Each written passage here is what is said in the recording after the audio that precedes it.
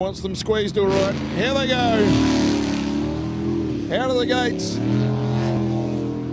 The Whipple Supercharger. Looking to wind this bad boy up down the back straight. The little Rodec is humming. Nick's a bit of a sleeping dog. He would have sat back and said, I'll just leave those blades until the end. We'll just arrive. And arrive he has as we go through to the split. Oh, out of the gas there. 21.178. Nothing wrong with the split, but he really got out of the gas, I thought. Attacks the old Baldy. Really putting the foot down now. Loads up, lost a fair bit of torque there. Like we said with John Berry and Dave Simmons earlier when they were losing a little bit of spooling. I thought he went a little bit off song there. Coming home. With a 45.607. Well, I think that 45 is the best time he's had all day, to be honest, so he's put out his last to best. He's got a fist pump. There you go. They're happy. 45 is what they wanted. Is it enough? We know Peter Coey, we know Blake Bryant, and we know Sir Rob III are still to come. And don't forget Richard Murray in the big green machine. The 440 Animal Ford could be the next cab off the rank, actually. So either that or Rob Coley. I think I just got to try and catch a look down the pits.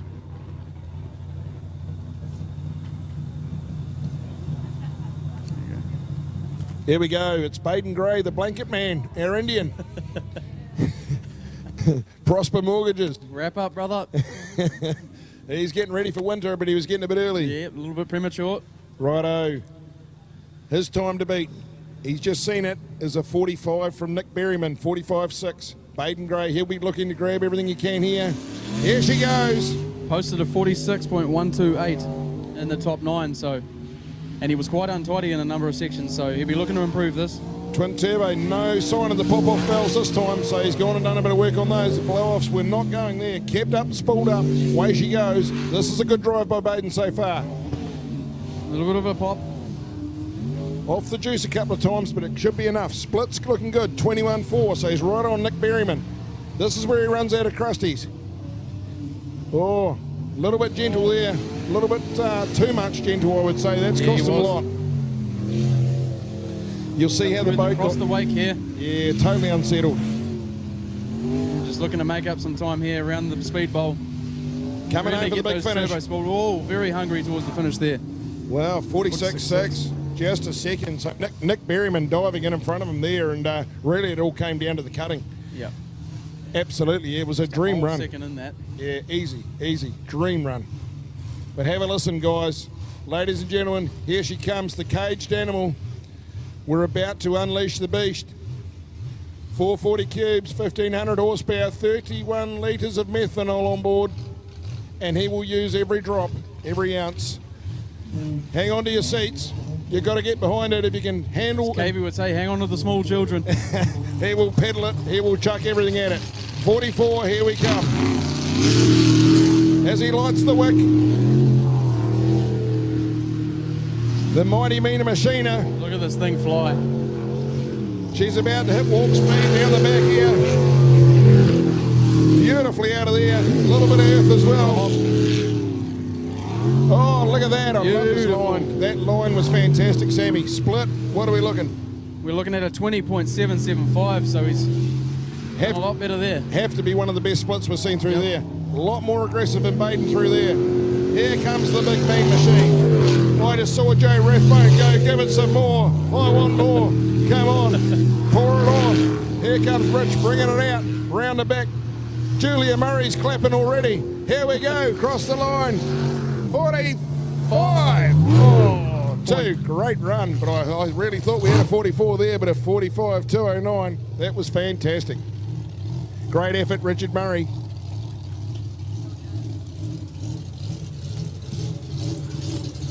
Very quick first sector there. That split was well healthy. Absolutely, yeah, no, it was tidy run. He's sort of been at it all day. Second green machine to come off the... They seem to be chasing each other, the green machines. They do. This will be it. Righto, we have got 45 seconds, 209 to beat. Richard Murray at the top of the tree at the moment. You'll expect nothing more than just another smooth run from Blake and Kate. Beautifully out of the gate. All they would have looked at is their previous time, and they'll want to improve on that. Very, very analytic, this team. And have a look at the way it goes. The boat sitting beautifully on the water. Absolutely. They Smooth as. leave no stone unturned. A little bit out of the juice there, but nice job. I think he's carried good boat speed anyway. Split tells us a story. Well out of the 20.5 and a hell of a roll-off. Well, big roll-off, and that's where it caught him out last time. It's looking beautifully through there, so certainly odds on we've got a 44 coming here because... Quick second sector. Absolutely, nicely, beats the water. That rough bit of water I was talking about. Blake finds it and gets through it. Nice finish here. And Looking to just bury it round winding the it up speed now. bowl. Nicely cut through there with a 44.445. All the fours, I tell you what, that was all class. Well done. Blake and Kate, 44s. Excellent run. 0.44 bars bugs. Their fastest time of the day. That is just getting better and better, and that is great to see. The Bryant's been around for years. The confidence is back. That's the sort of racing we used to see with Blake in Group A days. So that was really, and I know he had plenty left there, a couple of back-offs. There's easy a 43 in that boat. There's no doubt about it. He made that look really simple. Righto, top of the page. Blake and Kate. Sir Rob Coley. With a borrowed boat, the Stinger. He touched up an island, had a bit of an interesting run last time. This is get on the edge of your seats. He's got the old bit of wood under his foot, and he's got the cushion he's sitting on. He looks a tad uncomfortable in there, but let's get behind him, people, because Sir Rob the third. The only time he'd be taller than Ange sitting in the boat. Here he goes. He's not scared of the power. That doesn't worry him. He just needs to see over the dashboard. But there he go. The cushion's doing the job today. Rob brings the old turbo, twin turbo. He will do everything in his might to reel this one in. Spooling her up nicely, not a problem. At this stage, calm as we go. Beautifully around there. Little bit hook up. Tighty righty. Split.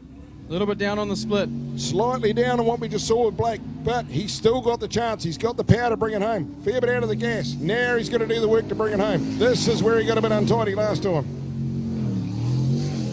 Cut the wake there just beautifully. Keep that boat speed up. Nice lines through there. You can hear those turbos spooled up. That's all he's going to do this time round. This is a little bit tidier. Oh, yeah. That's more Rob. Oh, beautiful. 45.838, his best run. He'll be happy. The boat's in one piece, and he's put his best time down. Whether that's going to be good enough, who knows? But he's got a 45.838. He's just slipped himself into fourth position, but we still have, I think, at the moment, Peter Cowie to Pistol come. Pete Cowie. Yeah, we have got Pete to go.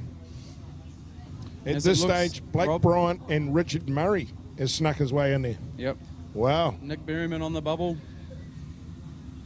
Unfortunately, that's the end of Mad Dog Coley. That's I'll tell you what, he's done well because it was going to be a real painful day if that had happened in Qual 1. It's all valuable points.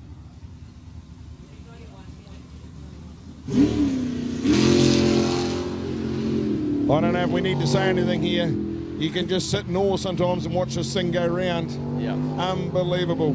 Just when you think there's nothing else left, he winds another second out of it. Yeah. You do look at it. He's so statistical. Look at the way he's attacking Baldy. Here comes the split. Watch this. It'll be a jaw dropper.